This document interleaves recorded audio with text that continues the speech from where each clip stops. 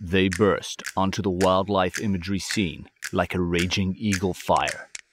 5 unknowns from Londolozi would become photographic superstars, producing weekly pictures that would stun and inspire the world. If you're getting photos like these guys, you're bound to start turning some heads. It's a drive that gets you up in the morning.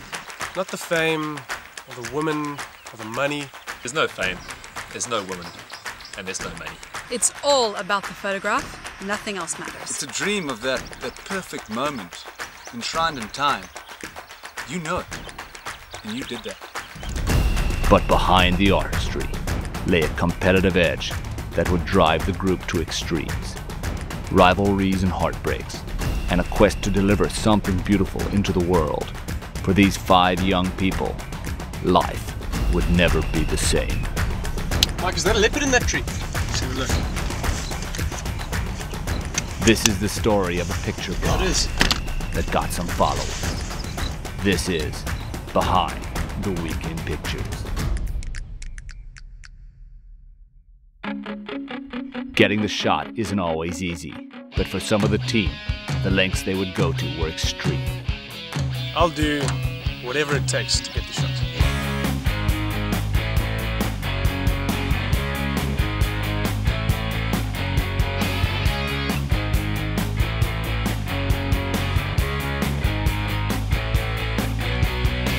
I have to say I have a bit of an advantage over the other photographers in that I have a ranger driver that does exactly what I tell her to do.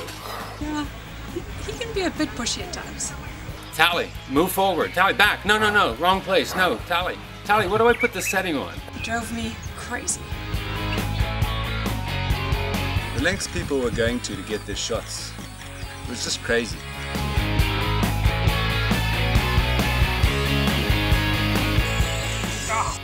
I'm sorry. It's not good enough. You're better than this. No.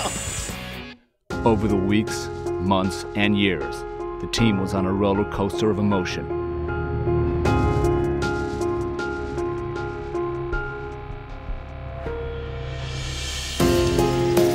James, have a look at this. This is honestly the greatest photograph of my life. It's good, but did you mean to cut the tail off? We did it because we loved it. But we loved it so much it made us crazy.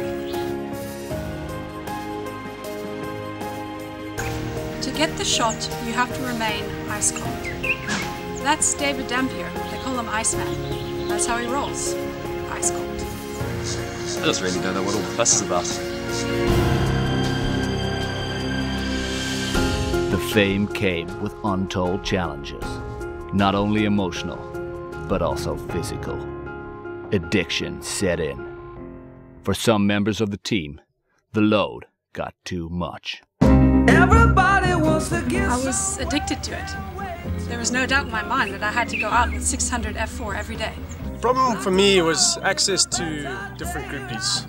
Canon, Nikon, Sony, f5, f4, f2.8. I mean, I used a different body every single afternoon. I started cheating on my Wimbledon with my beanbag. I started cheating on my beanbag with my girlfriend. We just chose to live in denial. As the likes grew and the comments rolled in, egos began to flare. Sometimes as many as 5 likes for an image. Once we started sharing, we just kind of blew up. Yeah, it's tough being #1 in a male-dominated industry.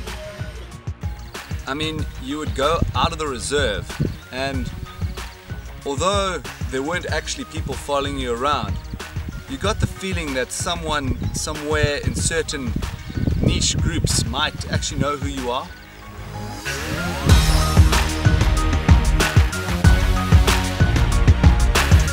Yeah, it was really tough to deal with. You know, there were comments, likes, retweets. It meant nothing to me. Nothing. Yet despite all the hard lessons learned, this period was still a critical punctuation mark in the history of wildlife photography on the internet. And in the end, the pictures spoke for themselves.